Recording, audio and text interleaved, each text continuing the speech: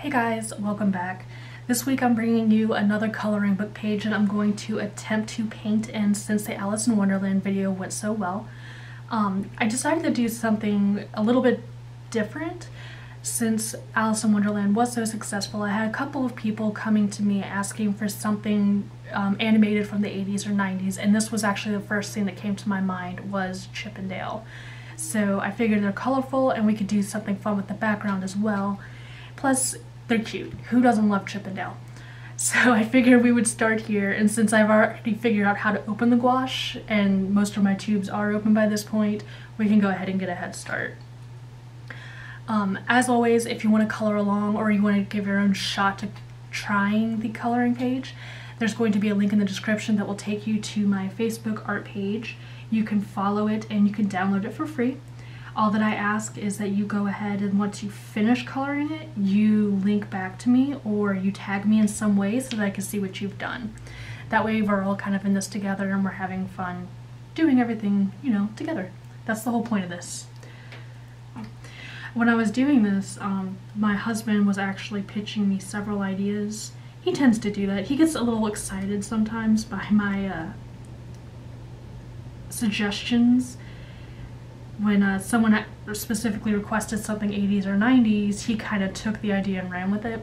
So it kind of developed into this whole little story with I think they're chipmunks. I'm not sure what they are. I don't remember. So I actually have a whole little adventure that I could go into with these guys. I'm not going to go into too much detail here, mostly because if I do decide to proceed with it, it'll actually make some really cute coloring pages, and I'm going to save it and use it for that, just in case. But the one thing I noticed right away when I started painting Dale's shirt was that I was going to have a little bit of trouble if I tried to do more of this picture like I would an acrylic. I've never used acrylic paint before. I've only ever dabbled with watercolor painting, and that is it. I mean, I've maybe once painted a little statue I made with craft paint, which is totally different. And so I wasn't sure how to keep thicker paint on the brush without it getting streaky, without losing some of the vibrancy of the color. And I really struggled with it because my first instinct was to add water and to pick up more paint, but when I did that, it just came out uneven. And when I added more paint, the paper liked that less and less. I can't seem to wrap it around my head that Canson mixed media does not act as you would want it to with acrylic paint. It actually prefers lighter watercolor washes. And so you'll notice here that for the chipmunks especially, and even with the collar of Dale's shirt, I was losing so much paint on the brush because I had dipped it into water that I had to go over it again. And I was trying to remind myself that, okay, clearly it's not going to work if I try to use it more as an opaque paint. I need to layer this. I need to just let the layer sit and dry and go over it again. That's the only way I'm going to get a crisp look. But unfortunately, sometimes I'm not very patient, and you can definitely see that in the chipmunks themselves with the colors of their fur. I was trying to use the correct size brushes, but sometimes the brushes themselves were too big or too small. I was really struggling with finding that medium today, and I wasn't sure why. I didn't know if I had just tripped myself up by starting off wanting to do a different technique. I really wanted to learn to use gouache to its full potential, and so I was a little frustrated that I couldn't just, lay paint down on my medium and just go at the paper like I wanted to. But it took a little patience, and I did eventually get the chipmunks to look better. I was pretty happy once I started using it as lighter washes. I could build up color, but you can't take it away, and it's really hard to fix once it's on there if you don't like it. I learned that very quickly with this one. And so, you'll see me applying watercolor techniques to Chip's jacket especially. I'm pretty sure that's probably one of the places it's most obvious, and his hands that are holding the map. The watercolor brush that I used was too big.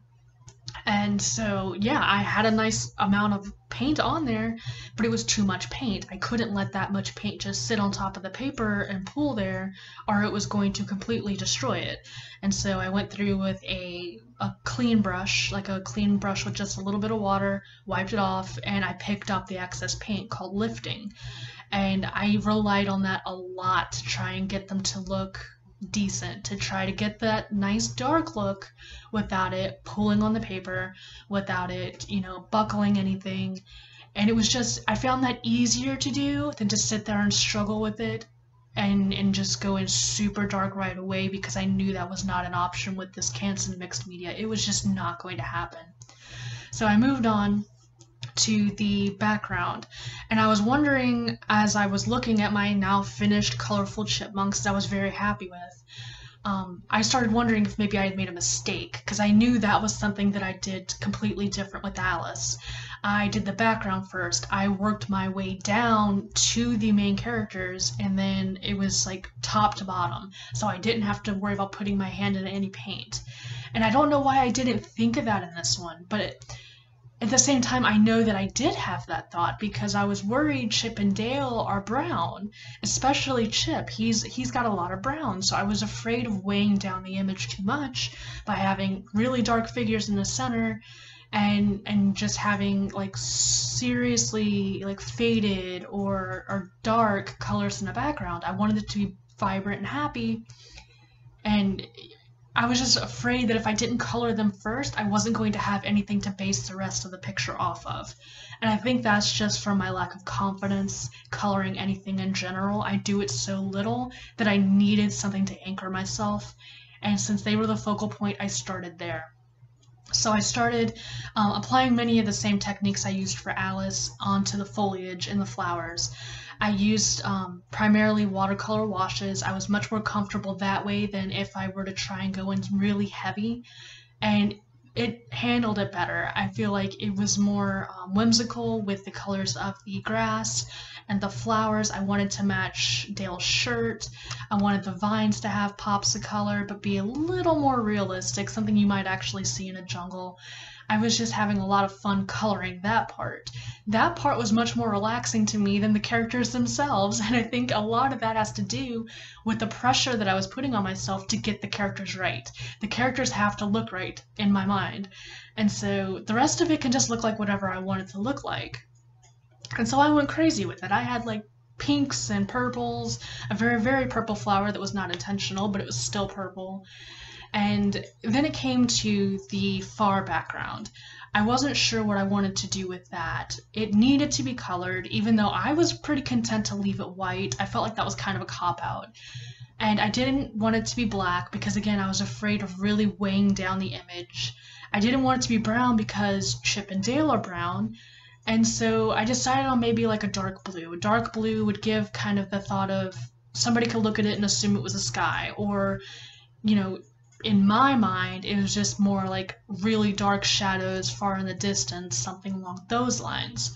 You know, they're in thick underbrush, nice florals everywhere. So that stuff's going to be brighter because they're right next to it, but the rest of it can be dark. And I learned very quickly that dark colors are probably the most difficult colors to work with gouache. It fought me the entire time. It did not want to have a consistent color. I was trying to keep it out of the colors that I had already painted. And part of me wishes that I had just painted that first and painted everything else on top of it. But I mean, it's part of the learning process, and I'm going to take that with me going forward for sure. So with that said, I am very happy with how it turned out. I think I accomplished what I wanted to. I definitely need someone to give me some advice on what you use for when you have gouache. Do you use illustration board? Is there a stronger paper that you use when you have this medium? What do you recommend as far as starting with your backgrounds first, your foreground first, your characters? What is your process? I would love to know other people's process or suggestions on how to get better, because I want to keep working on this. I'm enjoying gouache too much to give up on it, so I will do this until it kills me or until I run out. So I am definitely going to keep doing this, and I'm going to have another video up next week. I'm actually very excited for next week's video, so I hope you guys will like this video. Definitely subscribe.